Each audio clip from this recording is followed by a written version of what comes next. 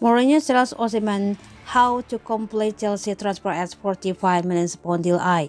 Jose Mourinho has told Peter Osimhen what he must start doing in order to secure a dream move to the Premier League.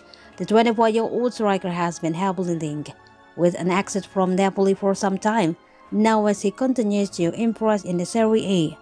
Osimhen, who sees his deal with the Italian giant expire in 2025, has featured 20 times for Luciano Spalletti's side this season. Darl is contributing toward 19 goals. He's stunning. This play have got Napoli 13 points clear of second place Inter Milan and Roma in the race to win the Scudetto, courting the interest of Chelsea in doing so.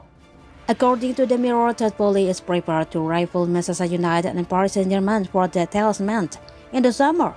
The report states that Spalletti's side could demand as much as £100 million for Osimhen.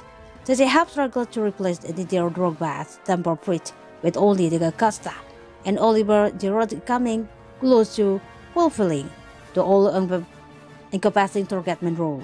The Blues have experimented in recent time with Emma Werner, Kai Havertz, and more recently Pierre-Emerick Aubameyang, but none have enjoyed much success. So Osimhen has been identified to fill Drogba's shoes at Chelsea, but in order for the Napoli star complete his dream move to the Premier League, Mourinho has given him a piece of the face.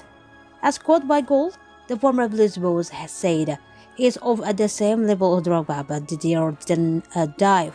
If Victor thinks, then okay.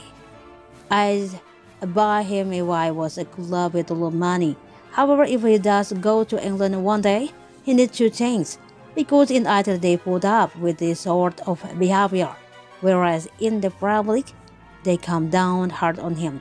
Mourinho continued by revealing that what he said to Osimhen when they crossed paths in Naples.